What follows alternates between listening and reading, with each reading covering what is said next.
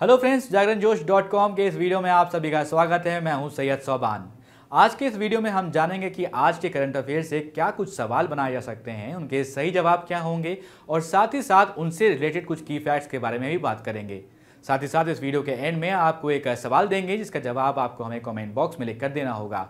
तो चलिए शुरू करते हैं पहले सवाल के साथ। तो पहला सवाल है कि आपको बताना है orbit rail corridor has been launch in which state. कौन से स्टेट में इसको लॉन्च किया गया है? सही जवाब है इसका ऑप्शन बी, हरियाणा। तो आपको बता देते हैं कि यूनियन होम मिनिस्टर हैं हमारे अमित शाह, उन्होंने जो है फाउंडेशन स्टोन रखा है ऑर्बिटल रेल कॉरिडोर प्रोजेक्ट का फरीदाबाद हरियाणा में। हरियाणा ऑर्बिटल रेल कॉरिडोर जो है वो एक नया electrified double board gauge rail line है जो कि अराउंड 126 किलोमीटर्स की है, पलवल से सोनीपत तक, और ये सोहना, मानेसर और खारखौदा जो है हरियाणा में होते हुए वहाँ से निकलेगी और ये बाईपास करती हुई दिल्ली को आगे जाएगी। बढ़ते हैं अगले सवाल पर। Which airport in India has been ranked the world's 10th busiest airport?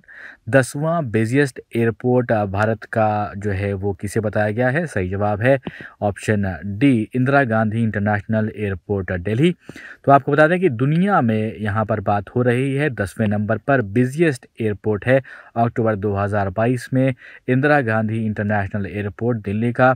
आपको बता दें कि it has improved it's ranking compare to the pre pandemic period as per the aviation analytics firm OAG Delhi Airport has improved its position from 14th in October 2019, which was the pre-pandemic time.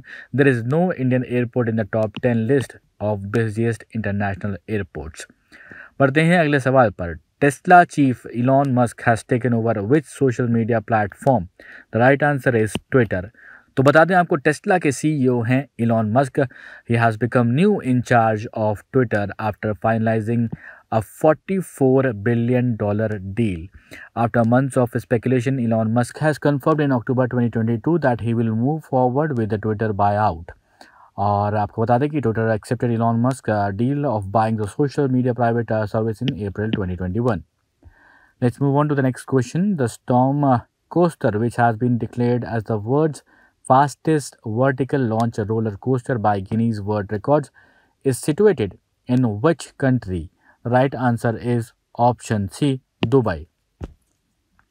So Guinness World Record has officially announced that the Storm coaster in the world's fastest vertical launch roller coaster, it is situated in Dubai Hills Mall in Dubai.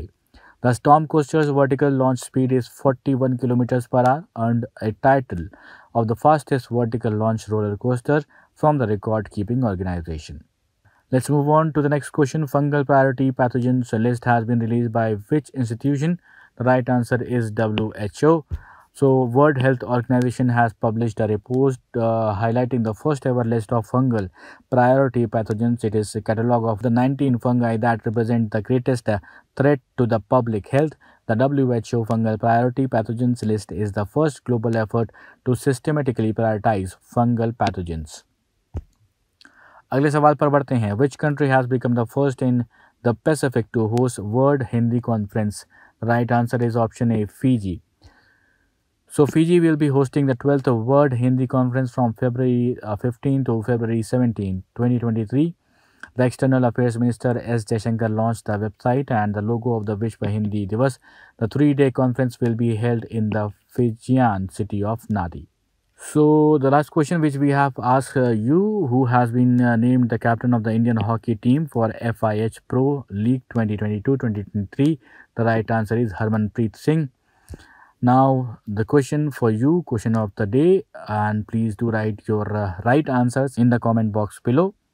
Samriddhi, a one-time property tax amnesty scheme has been released by which state or union territory? Options are Gujarat, Jammu Kashmir, Delhi, Telangana.